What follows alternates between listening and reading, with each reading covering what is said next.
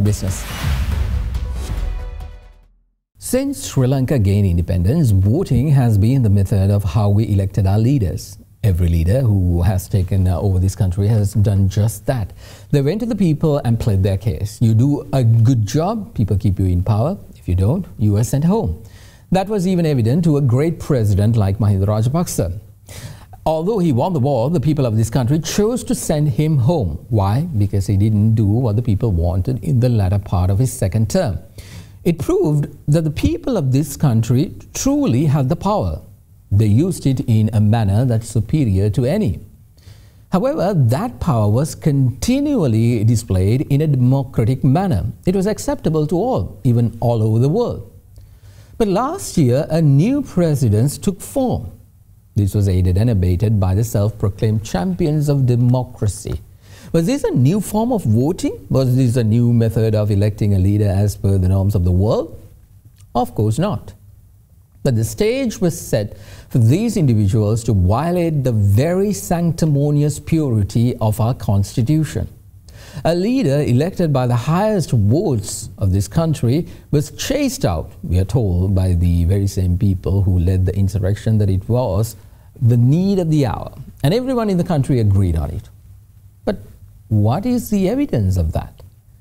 In any court of law, we can prove that the former president was indeed the victor who gained the highest number of votes for the office of president in 2019, because those ballots still exist.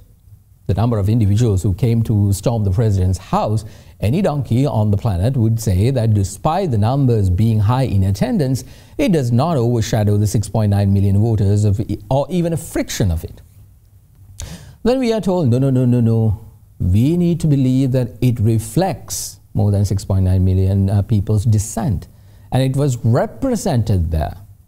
Can it be approved in a court of law that the 6.9 million people participated in that, and it was indeed their will to chase the president?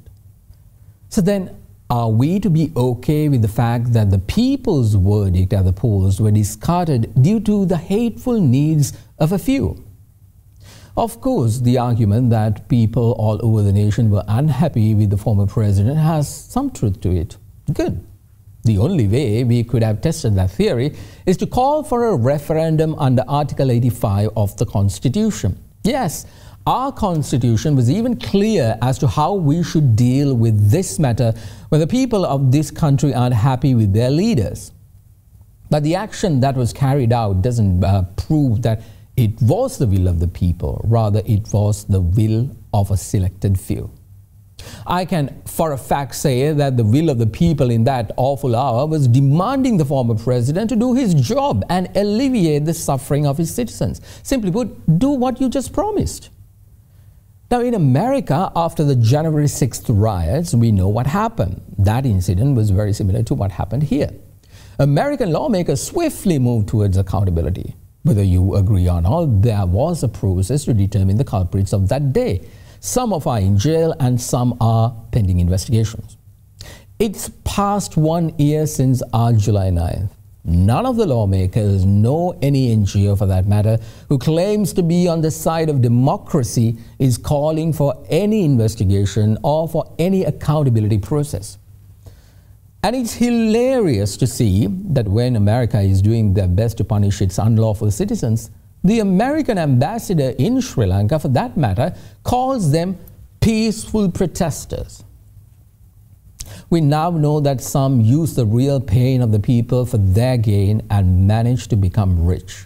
Several were caught recently, and official investigations reveal how much money they managed to make during the whole unrest.